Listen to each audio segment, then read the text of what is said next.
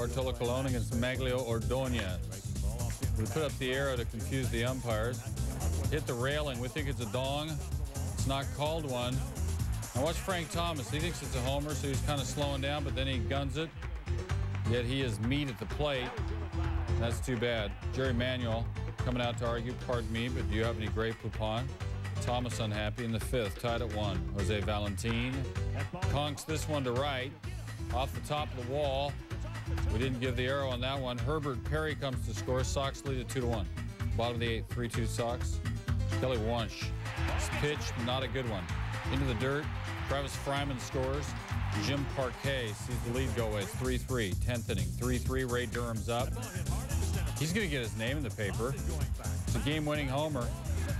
Sox win at 4-3. Durham's 11th of the season. Apparently the White Sox are good. This is win number 11 in the last 13 games. Higginson against Clayton Andrews. And a reminder that entertainment coupons cannot be used to purchase surf and turf. That's a 3-run dong. 8th of the year. Tigers up 3-0. Next batter, Juan Gonzalez. Miguel. Palm Moran. Deepest part of the park. 10th. Makes it 4-0. Later in the first, Alberto Castillo giving some love to a bird. He's a tender man. Takes care of the fowl. And makes sure that the team veterinarian will take over from there for more care. Tigers up 8-0. Bobby Higginson still going well. Gets it to the 18 to 26-year-old target audience. Or almost it anyway. 3-run job. Higginson 4 for 4, 7 RBI. And here we go. Yankees got Chuck Knobloch back. Had that forearm trouble. He's at second base. Not now. He's playing second base in the game is what I meant. Shane Spencer. Trot Nixon, husband of former RPM Tonight employee, couldn't get it, but the ball didn't go out. Rick Leday has to hold it third. Spencer thought he had a dong, he didn't. Take another look to see how women 19 to 29 feel, particularly his wife. Nixon goes up, couldn't get it. Ball just misses being a homer by inches. Yankees fail to score. Bottom of 3, 1-1. Jeff Fry's at second. Nomar Garcia-Parra.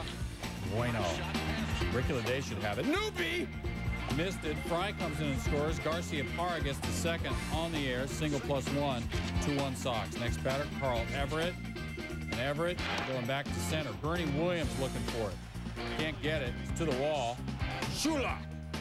Garcia-Parra scores. Everett's fast. He goes to third base. He's got himself a triple. And the score, 3-1. Bottom of third, 2 on for Tino Martinez. To the corner. Derek Jeter will score. This lead is now 3-2. Very next batter, Jorge Posada against Brian Rose. That'll work. Williams scores. Everett coming up with a throw. Posada reads that and goes out to second base. Yankees tie the game at 3. Top of the 6th, 3-3 runner at third. Jason Varitek way back. Far and away, upper deck. His third of the year. Media pressure will be intense for his fourth. 5-3 to Red Sox. Here's some D in the 8th. Posada to right center. Nixon once again.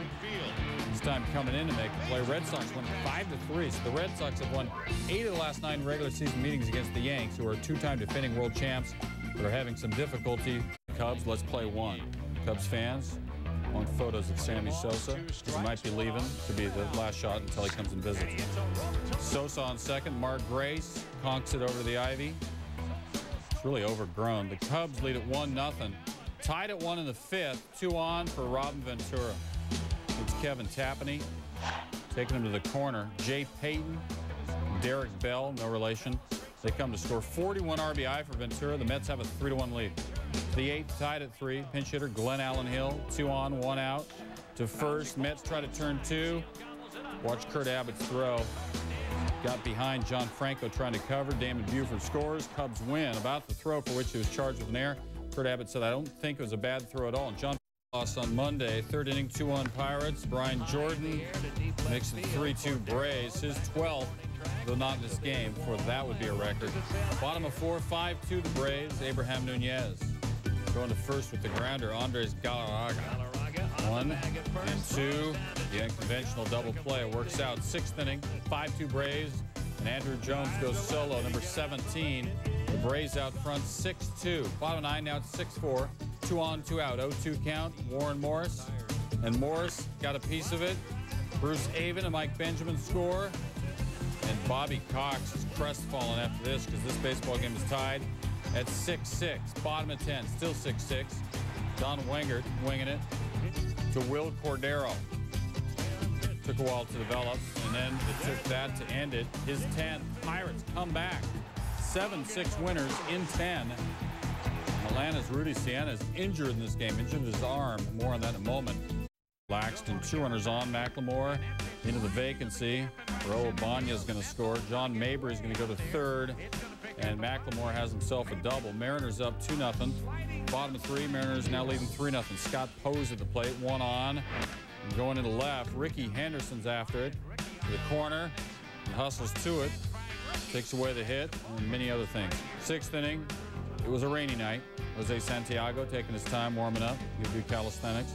Tony Muser calls in Strom Thurmond to filibuster and read the phone book. They bring out the tarp, Johnny Damon helping, but no more help because they call it, and the Mariners win in a rain-shortened game, 7-0. This worked well for Gil Mesh. Shortened game in his first back from DL.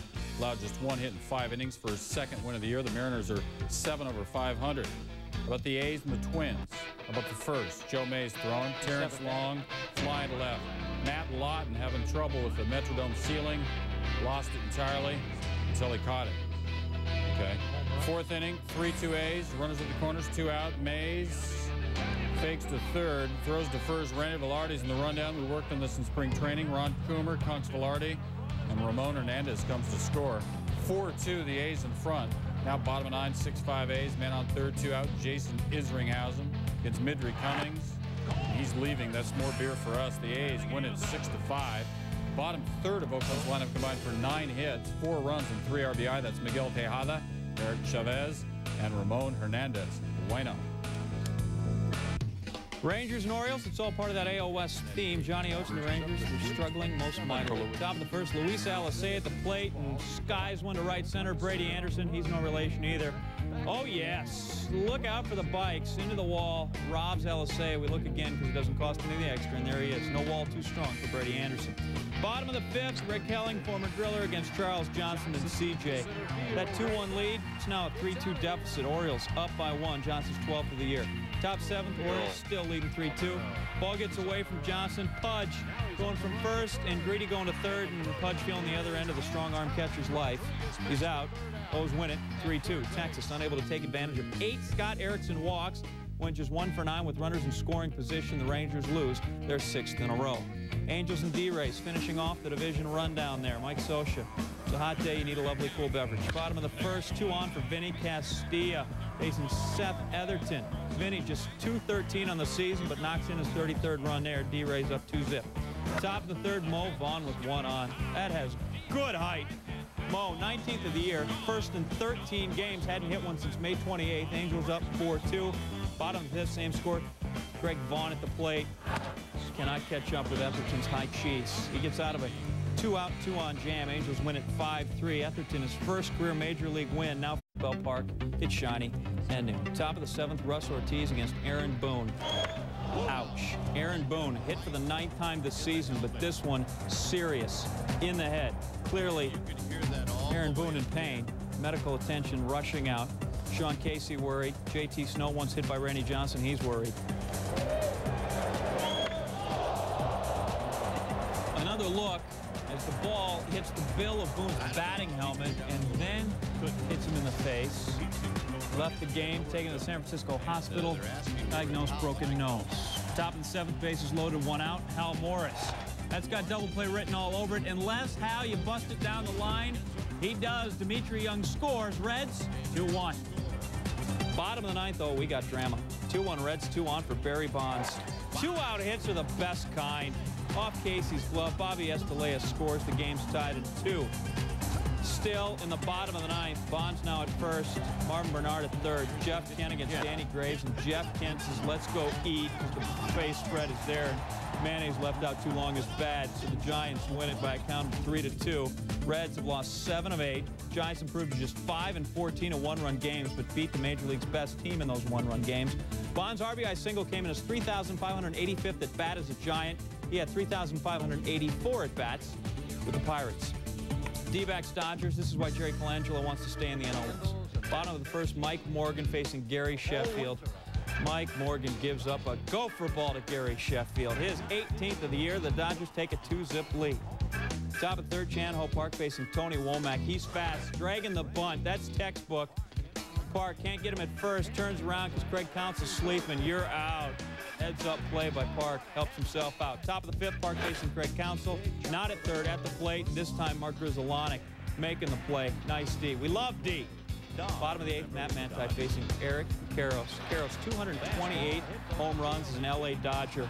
His 18th makes it 229, and that breaks Ron Say's home run record for the club. Dodgers lead 6-1, win by same. Dodgers beat the D-backs for the first time in 5 tries this season. Park gets his first complete game since '98, 5th of his career. He's now won 4 straight starts.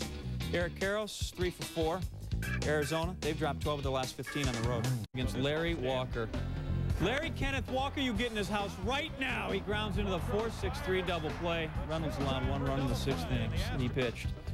Top of 5th, runners on 1st and 3rd. Moises Alou up with 1 out. And, well, there's Larry Walker. He did not go in the house. He insisted on staying in the game and playing left field. And whoops. Craig Biggio scores on that hiccup. 4-zip Astros. We take another look. Same thing, only slower. Walker's 5th career game and left and just lets it drop in. He's not comfy out there. 5-3 Astros. Ken Caminiti. Ken Caminiti can hit baseballs a long way. Thin air helps too. The solo shot, 15th of the year. He had 3 ribs in the game, and the Astros win at 6-3. GM Jerry Hunziker had a little 25-minute pregame chat with the boys to refocus them. The Astros respond. Reynolds wins for the first time in 6 starts. Billy Wagner saves his 6th and 13 chances. Colorado's 8-game winning streak at Coors is done. Cardinals and Padres, sunglasses required for this one. Top of the 4th, tied at 1, Eli Marrero. 2 on, facing Rodrigo Lopez. He wins this battle and feeling a little U.S. Openish. Kind of golfs it out there.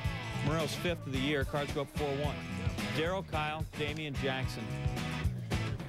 He threw it in about 95. It came back at about 195. It was a BB, but Kyle makes the stab. It's a good scare. 7 innings pitched, 2 earned runs. J.D. Drew. He's been watching Mark McGwire. Hits the hanging curveball off Lopez into the people. Drew's 10th homer of the season. Cards 111th of the year. Cards go up 6-1. They win at 8-3. Kyle said he'd never had a ball hit back at him that hard in his life.